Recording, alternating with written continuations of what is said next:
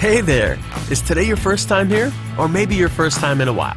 If so, maybe you're wondering exactly who we are and what this church is all about.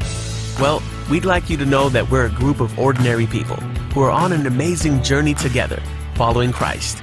Our guide is the Bible because it's the divinely inspired Word of God, and it will never take us in the wrong direction. Along the way, we hope you'll see that we are welcoming and spiritually passionate, and that getting to know you is a big deal to us. We know that the road is rough sometimes, but we'll work really hard to bring you practical and relevant messages to equip and encourage you through life's ups and downs. We want you to know that we care about this community, and we believe that it's our job to make it a better place. So, no matter who you are or where you've been, we're glad you're here with us today, and we hope that you'll join us on our journey, following Christ and living out His plan for us. So, welcome to church.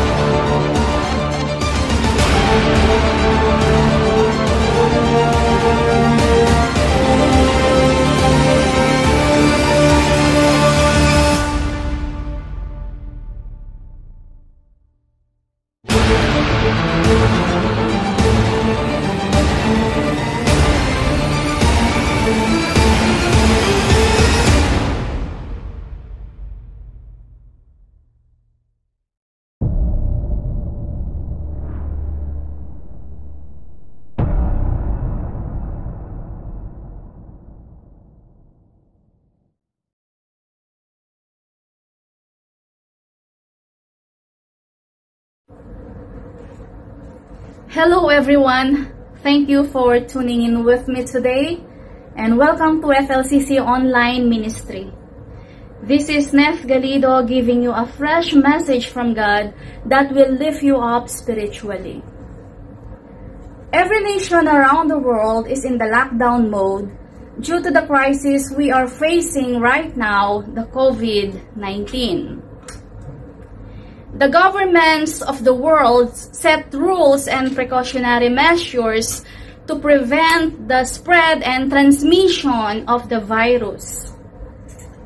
The people were required to stay inside home and be safe.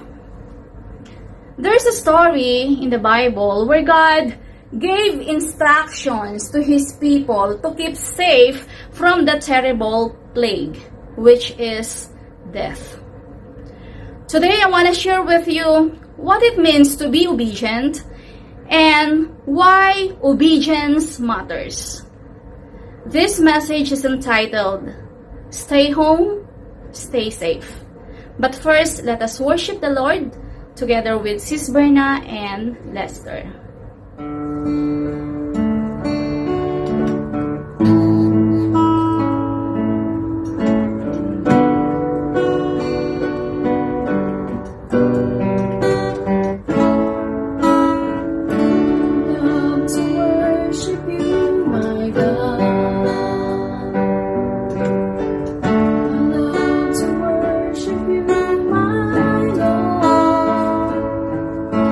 See your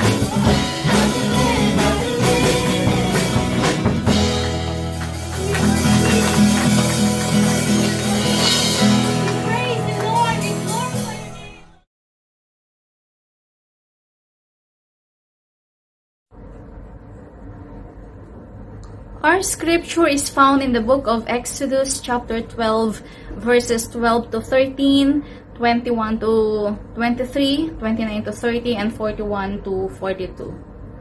Let's all read together. Verse 12. For I will pass through the land of Egypt that night, and I will strike all the firstborn in the land of Egypt, both man and beast, and on all the gods of Egypt I will execute judgment. I am the Lord. The blood shall be a sign for you on the houses where you are.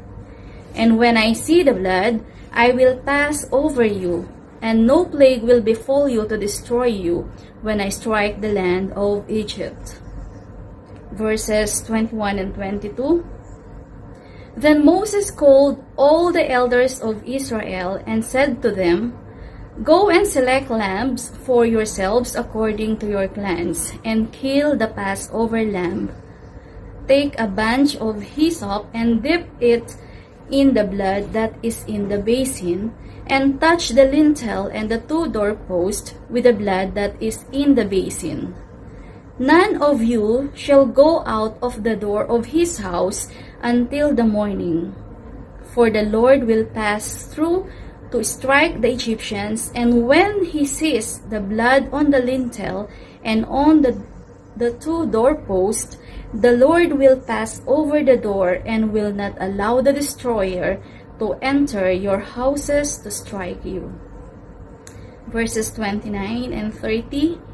At midnight, the Lord struck down all the firstborn in the land of Egypt, from the firstborn of Pharaoh who sat on his throne to the firstborn of the captive who sat in the dungeon, and all the firstborn of the livestock. And Pharaoh rose up in the night, he and all his servants and all the Egyptians. And there was a great cry in Egypt, for there was not a house where someone was not dead. Verses 41 and 42. At the end of 430 years, on that very day, all the host of the Lord went out from the land of Egypt. It was a night of watching by the Lord, to bring them out of the land of Egypt. So the same night is a night of watching kept to the Lord by all the people of Israel throughout their generations. May the Lord bless the reading of His words. Ating pong balikan ang kasaysayan ng mga Israelites. It was started to Joseph the dreamer. Siya po ay pinagpala sa bayan ng Egypt kasama ng kanyang mga kapatid, ng kanyang ama at mga kamag-anakan. Lumipas po ang panahon, sila ay dumami. They increased in great number. At sa panahong yun ay meron ng bagong Pharaoh na nakaupo at wala ng pagkaalam o narinig patungkol kay Joseph. So this Pharaoh, naging threat sa kanya yung mga Israelites, kaya naisipan niya na pasakitan ang mga Hudyo at inutusan niya ang bawat taskmaster na bigyan ng dobling trabaho na mas mahihirap ang mga Israelites. So, ganun nga ang nangyari sa kanila. Sila po ay pinahirapan ng todo. Talagang sila po ay namuhay bilang alipin at minaltrato po sila. They live as slaves sa bayan ng Egypt. Hanggang sa hindi na nila makayanan. Kaya wala po silang magawa kundi ang tumawag sa ating Panginoon. Exodus means going out or departure. The Israelites, being oppressed by the Egyptians, cried out to God. Pansinin po natin that the Israelites, they were chosen people of God, and yet they went through dark times.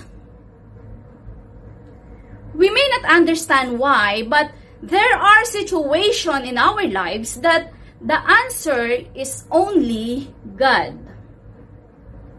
God allows problems and trials sa ating mga buhay. He allows pains and hurts para po tayo ay matutong tumawag at magtiwala sa Kanya. When you pray to God, when you cry to God, He will answer. At yan po yung kanyang promise sa Jeremiah 33:3. Ang sabi niya, "Call to me, and I will answer you, and show you great and mighty things which you do not know." Take note, meron po mga great and mighty things ang Diyos na hindi pa natin nakikita. Na kapag tumawag ka sa Panginoon, He has this promise that He will show us the great and mighty things. At kapag ginawa niya yon, ay talagang manggigilalas ka sa kapangyarihan ng Diyos, sa Kanyang kayang gawin. Amen? Hearing the pleas and cries of the Israelites, God used Moses and his brother Aaron to deliver the Israelites from the bondage of slavery in Egypt. God sent and used different plagues in the land of Egypt to let His people go. But the hardened heart of Pharaoh wouldn't allow them to go till the most dreadful plague came in. Ito po yung pang-sampung salot, the death of the firstborn. Ang problema, narito yung mga Israelites together with the Egyptians, that when this plague strike them, ay mamamatay po sila. Now the question is, how can they be exempted from the plague of death? So the Israelites were given instructions to follow to keep them safe and alive. They were instructed to take and kill a male lamb without blemish. Take some of the blood and applied it on the two doorposts and on the lintel of the houses where they eat it. They shall roast it in fire and eat with unleavened bread and bitter herbs. And everyone is instructed to stay inside the house. During these dark days, the crisis that we are facing right now, the coronavirus, we were instructed to stay inside our home. Instructions are not restrictions or punishment. These were given by the government for our own benefits. That's why obedience matters. It is very important for us to follow God's word. When we obey God's instructions, there are blessings. When we obey God's instructions, there are benefits. The first benefit is, when we obey God, there is protection. God promises to protect those people who obey His instructions, those who took heed on His words. In Exodus chapter 12, verse 13, "The blood shall be a sign for you on the houses where you are. And when I see the blood, I will pass over you, and no plague will befall you to destroy you when I strike the land of Egypt." The destroyer or the angel of death will pass throughout the land and is stopped at most houses. But to those houses with blood on the doorpost, the angel of death will just pass over them. They were spared from the plague of death. Bakit po? What made the difference? Why were some spared? Were they better people? No. Was it because their priests had rituals and ceremonies? No. It wasn't their morality, nor the rituals, nor the ceremonies done by the priest. No good works, no morality, no rituals, no ceremonies could make the difference. Only one thing could make the difference: the blood of the Lamb. Were there deaths in every household? Meron po bang namatay sa bawat tahanan na kung saan dumaan yung destroyer or the angel of death? Actually, the answer is yes. Meron pong namatay sa bawat tahanan. When the angel of death passed over and didn't take the firstborn, it's because there had already been death there. Meron na pong namatay doon sa tahanang yon, and that is the death of the Lamb. The blood of the Lamb is a sign for us.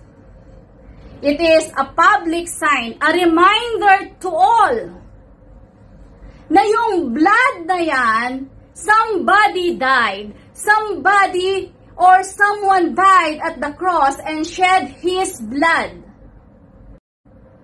Tandaan mo kung bakit ka buhay at kung bakit ka naligtas ay dahil meron nang namatay para sa iyo. And that sign is the blood. Kapag nakita yan ng destroyer or the angel of death, hindi nakikita yung kabutihan mo, hindi nakikita yung estado mo, hindi nakikita yung kayamanan mo, hindi nakikita yung posisyon mo, kung bakit kanya ililigtas, kung bakit kanya i-spare. He will pass over you because of the blood that reminds us na meron nang namatay para sa iyo. And that is the Lamb of God. And His name is Jesus. Amen? In John 3:60 says, "For God so loved the world that He gave His one and only Son," and that is Jesus, "that whoever believes in Him shall not perish." Hindi po mapapahamak.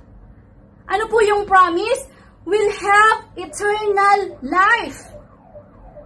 It is God who saves by the blood of His Son, Jesus.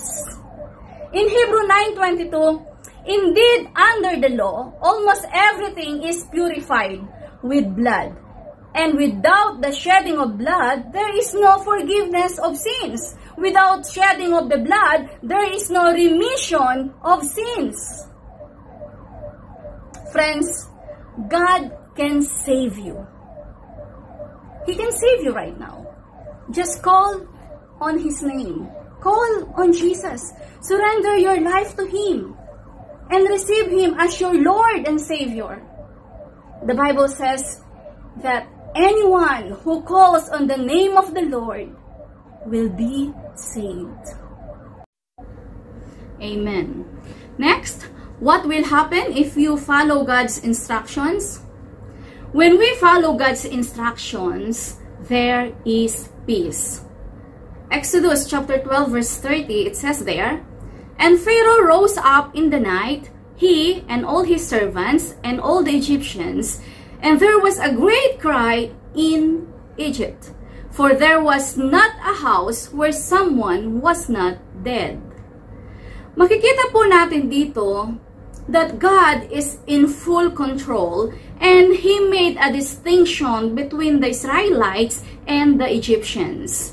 The Egyptians represent the unbelievers and the Israelites represent the believers.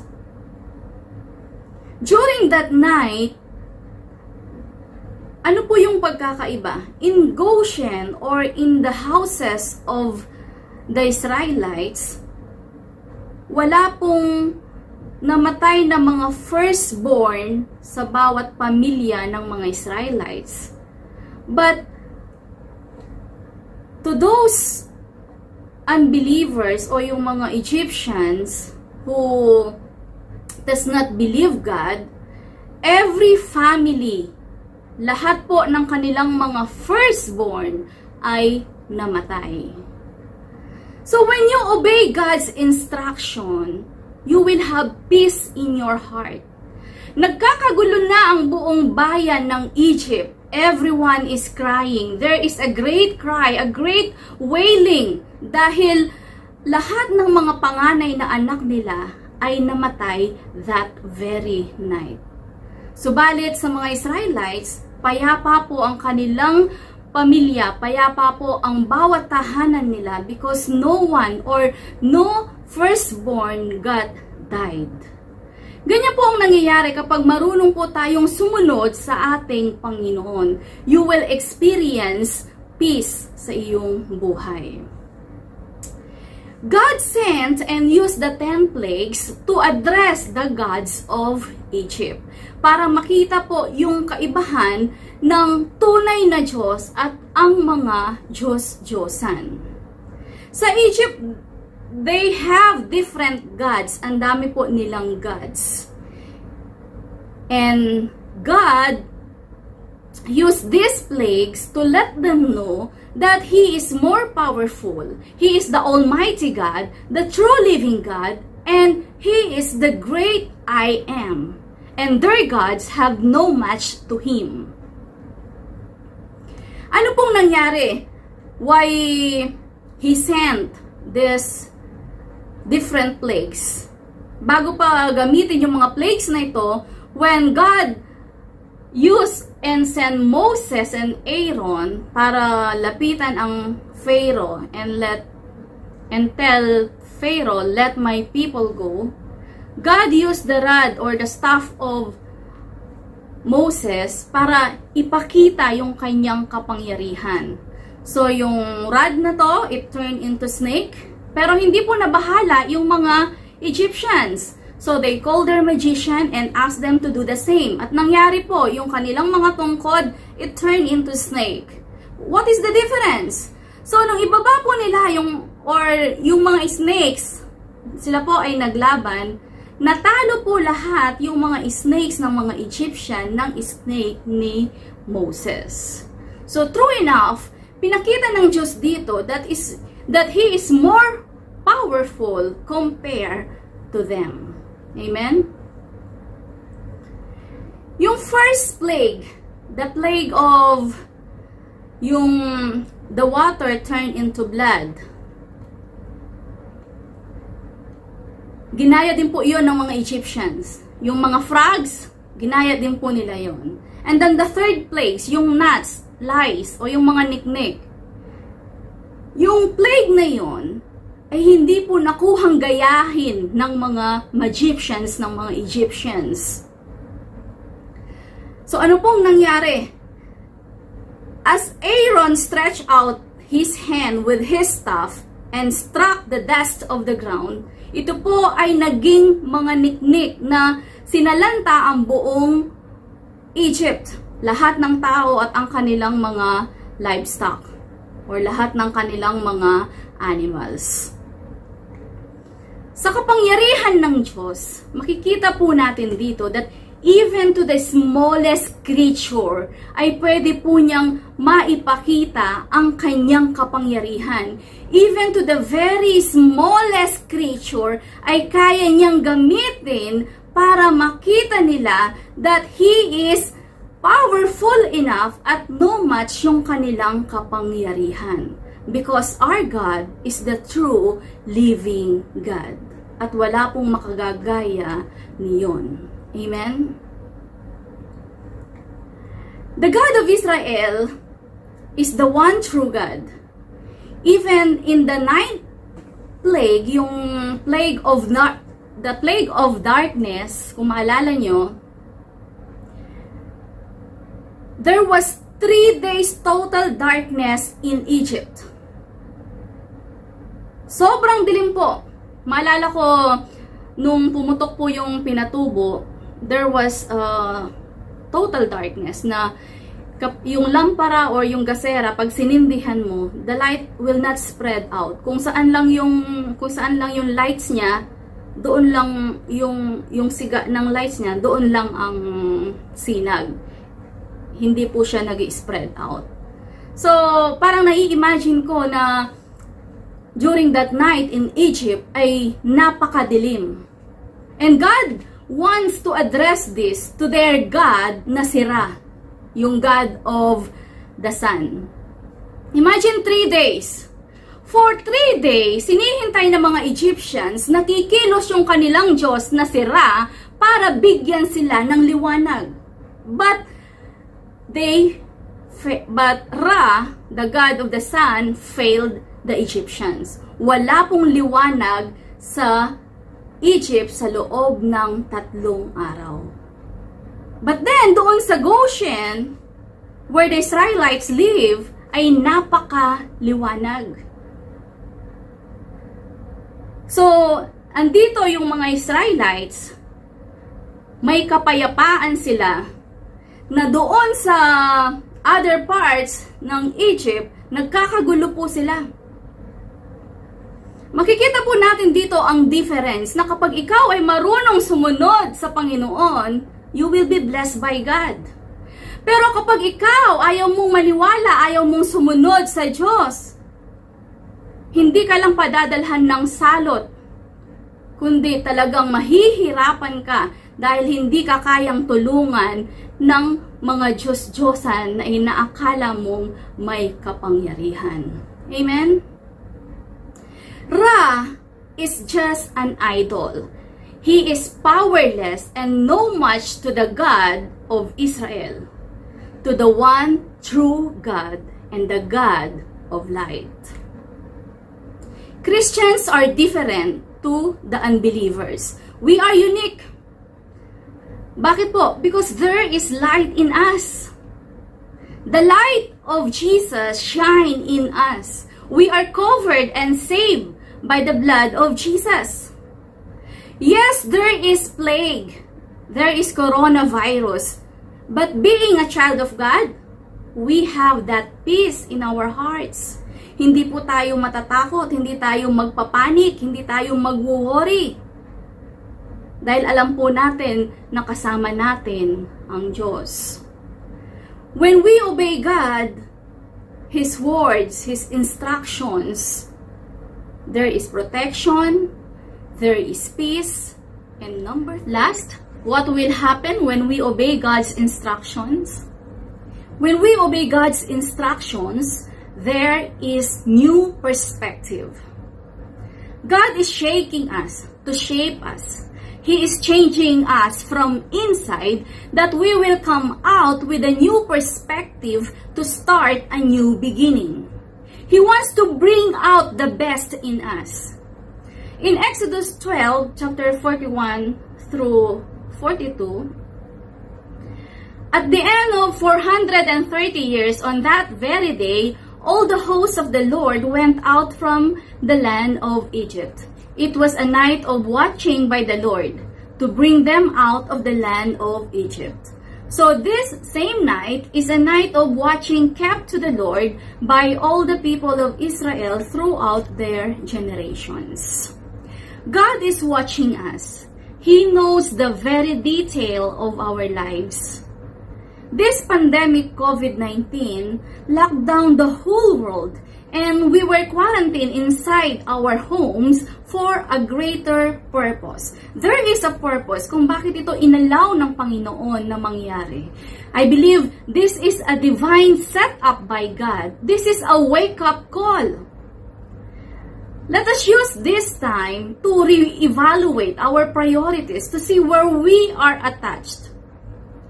God is shaking us to detach us from the things that make us unproductive, from the things of this world na naglalayo at sumisira ng relasyon natin sa ating Diyos.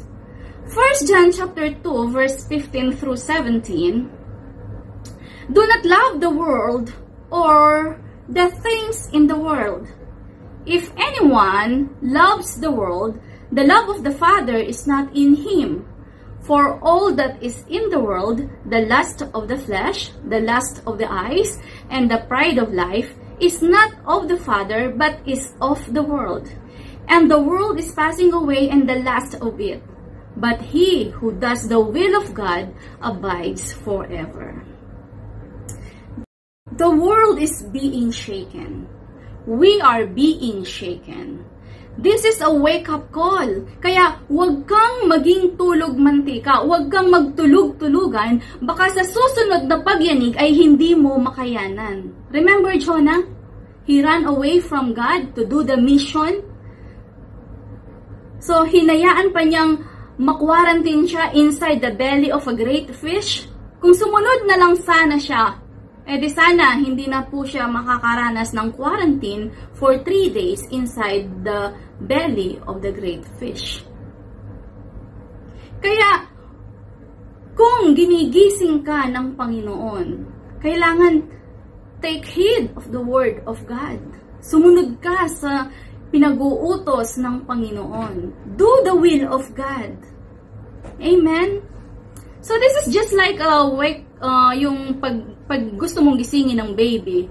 So when you wake up a baby, it will just start with a tender or with a gentle shake. Pero kapag mahirap gisingin, kailangan mong lakasan yung pag-shake sa kanya.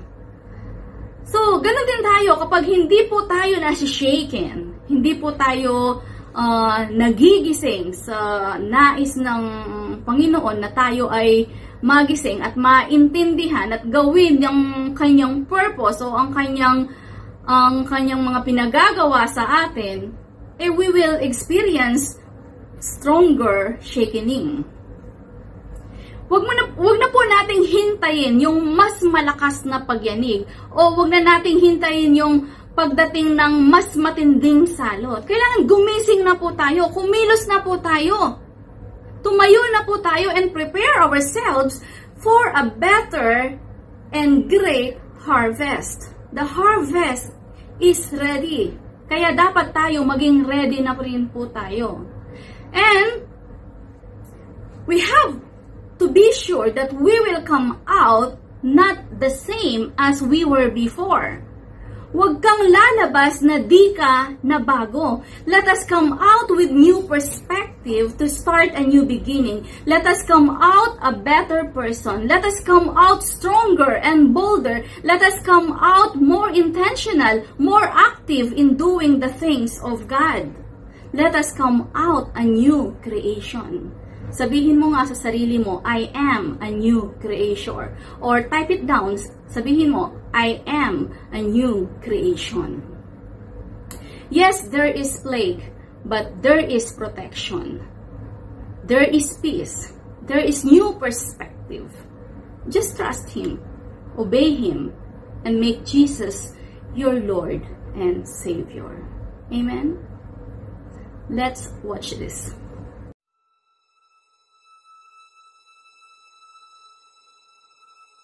Many ask, why is God allowing all of this to happen? The truth is, everything that's been happening in the four corners of the earth was already prophesied in the Bible. This is the inevitable fulfillment of Scripture. These are the signs that precede the return of the Lord Jesus. God has always allowed humanity to go through difficult times. But the question is, why? We need to remember that when everything is going well, when the wind is at our back, our tendency is to relax and rely on our own strength. Many imagine that they are self-sufficient. They forget about God and even deride Him. But moments like these show us that we are nothing. In the blink of an eye, an invisible enemy can appear to take the lives of thousands with no regard for social class, race, or status.